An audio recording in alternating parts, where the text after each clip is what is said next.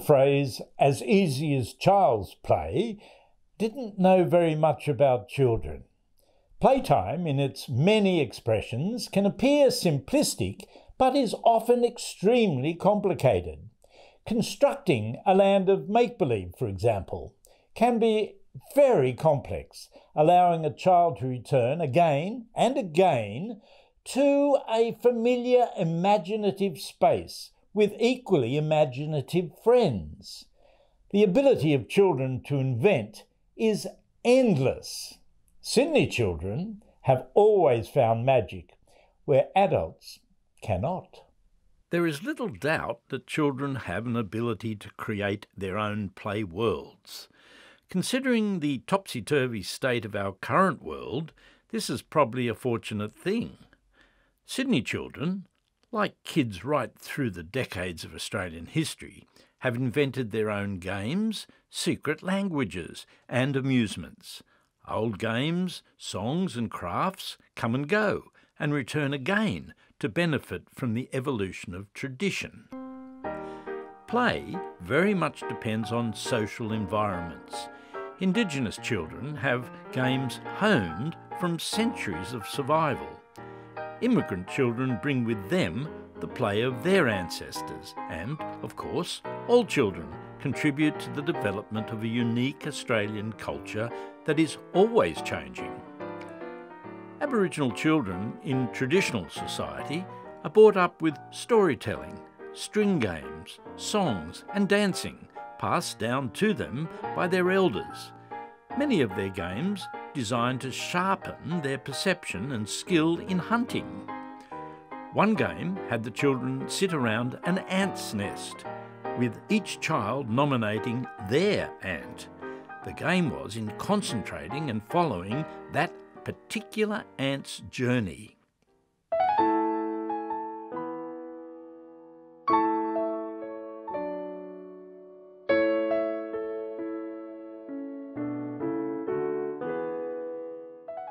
With the arrival of the first Europeans, the old games of England, Scotland, Wales and Ireland started their own journey into Australia.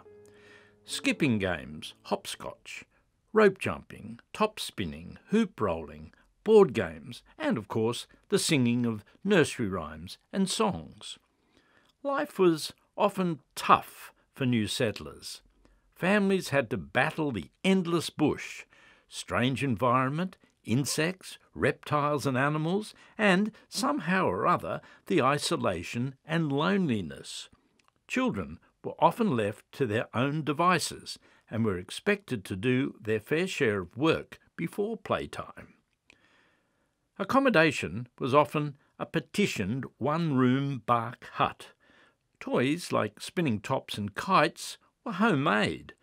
Many settlers wallpapered their huts with old magazine or newspaper pages glued onto the bark walls with a glue of sticky flour and water, and these pages became popular for family games like I Spy with My Little Eye.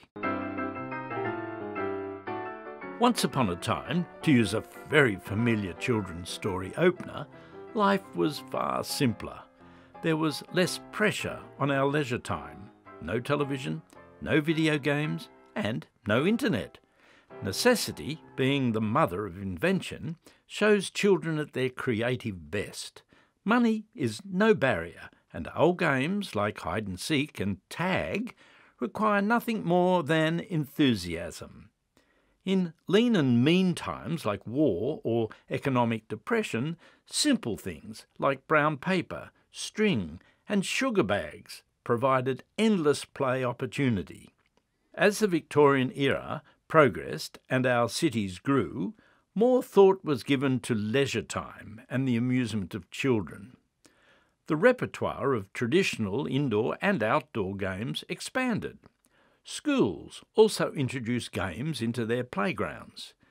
Physical exercise was paramount and included everything from folk dancing to organised sport. In 1912, the playground movement introduced the first public playgrounds to Sydney in Millers Point. A year later, the Sydney City Council opened a government-funded public playground at Victoria Park. This was followed by supervised playgrounds by the Kindergarten Union and City Council at Pyrmont, Woolloomooloo, Moore Park and Chippendale. 20th century Sydney children had the benefit of the manufacturing boom of the second half of the 19th century, where dolls, bicycles, board games, music boxes and other amusements were mass-produced and therefore generally inexpensive. Some games were considered masculine and others feminine. Those borders have broken down now, but for most of the last century, boys played marbles, chasing and tag games like Cowboys and Indians or Cops and Robbers, whilst girls had dolls, tea sets and skipping ropes. Making things was also gender-oriented. Boys built model cars, kites, and were allowed to use hammers and nails, while girls were expected to learn how to use a sewing machine or keep an autograph book. If there was one thing that defined yesterday's Australian child, it was the billycart. We made them in all shapes and sizes and hauled them across fields, down rickety lanes and raced down hilly streets. We used them to passenger smaller kids, dolls, dogs and for odd jobs. Collecting refundable soft drink bottles or collecting the groceries from the local store was made easier with a billycart.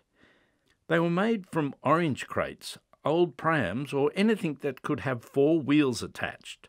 Little thought was given to brakes. There were no rear lights.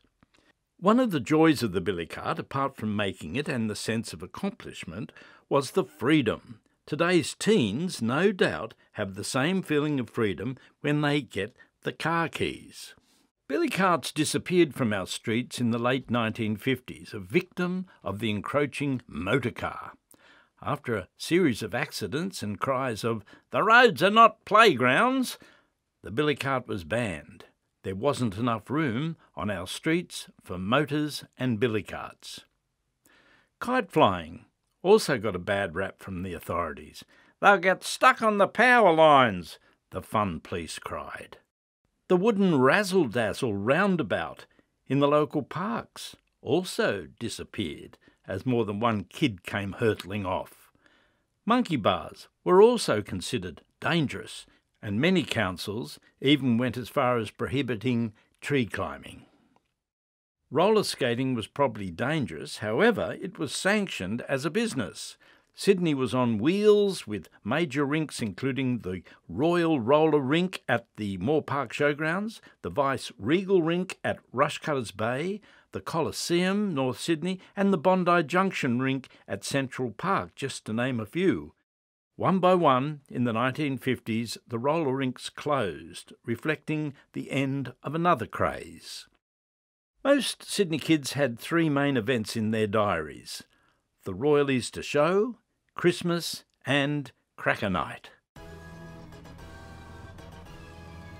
The Easter Show at the Moore Park Showgrounds was when the country came to town. There were full-throttle screaming rides on the giant octopus and Ferris wheel, scary times on the ghost train, and the excitement of the daredevil bike riders on the Wheel of Death, and the smell of temptation and sugar in the Showbag Pavilion. Then there was the sheer wonder of Sideshow Alley. Collecting things at the show was competitive. Pamphlets, prizes, samples, show bags, and stomach aches being high on the list. Bonfire Night, sometimes called Cracker Night or Guy Fawkes Night, the 5th of November, saw giant bonfires explode all over Sydney. In some suburbs, each street had its own, often towering mountains of rubbish of every describable inflammable object, including old furniture, car tyres and junk. The guy sat on top, waiting for the match, and up they'd go. Fireworks went upwards, sideways, and some didn't even get off the ground. They were the fizzers. Favourites included Catherine wheels, jumping jacks, bungers, Roman candles, black devils, double bungers, Vesuvius and sparklers. Kids saved for months to ensure that they had a good collection of crackers. Then, in 1986, Bonfire Night was banned. The fireworks fizzed out to be replaced by government-sanctioned events featuring super skyrockets and exploding whiz-bangs, accompanied by Kylie Minogue spinning around or Tchaikovsky's 1812 Overture. Life for children in today's Sydney is different and often difficult in so many ways. Essentially, we have experienced a monumental shift in so many aspects of day-to-day life. We have become a people who get entertained rather than the old days when we entertained ourselves. We have lost play skills, but at the same time added new ones. We are a product of the information age, and that includes children. In some ways, we have become more passive in our entertainment, and we are suffering the consequences with obesity and social problems. On the bright side, children are born with a fresh slate. They are as creative and inventive as ever. Amidst the hurly-burly of modern life and the temptation of too much screen time, we all need to breathe deeply and allow our child's mind more time for magical escapes.